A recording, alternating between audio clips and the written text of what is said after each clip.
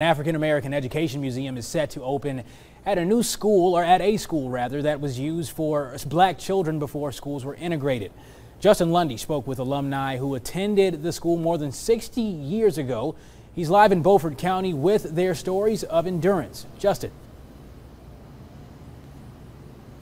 Yes, Derek, this Saturday the public will be able to visit the P.S. Jones Museum of African American Education. And before it was a museum, it was a high school for black students who were living during segregation. And now, 60 years later, is being used as a beacon of hope and to also show how far black people have come here in the East. For integration, any and everything that happened in the black community pretty much happened on this school campus. A historic staple in Washington's black community is now turning into a museum.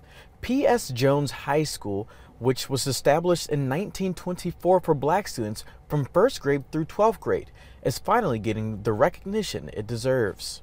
The museum curator, Alice Millsadler, attended this school in the 60s and says prominent black leaders nearly 100 years ago advocated for schools like this. These two men, Julius Rosenwald and Booker T. Washington, came to Washington in the early 1920s specifically to advocate for funding for schools for rural areas in Beaufort County. Raymond Lawrence graduated in 1967 and tells me his fondest memory was playing on the football team and winning a few championships. I played fullback in 1967. Well, really, I had 3 years of it. In 1968, the school was forced to integrate under state law. A day Sadler remembers happened in her junior year of high school. My mom called and said, "You've got to come home right now. You've got to come home."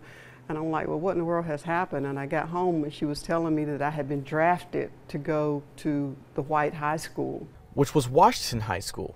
Sadler says a lot of memorabilia that belonged to P.S. Jones High School students were thrown away or misplaced as a result of integration. And now, nearly 5 decades later, through funding from the community, she hopes the museum will keep history alive for future generations to know what black people fought for.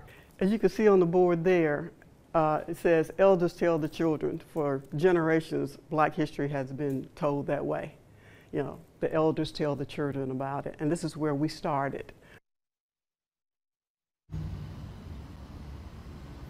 And after getting a tour of the museum, I can confirm it is absolutely beautiful inside. And if you have any memorabilia from the high school that used to be right here, you're asked to drop it off at this museum any day of the week, Monday through Friday. But for now, reporting live in Washington, Justin Lundy, WITN News. Derek? Certainly an interesting story there, Justin. Thank you. The ribbon cutting for the museum will take place on Saturday at noon right off North Pierce Street in Washington.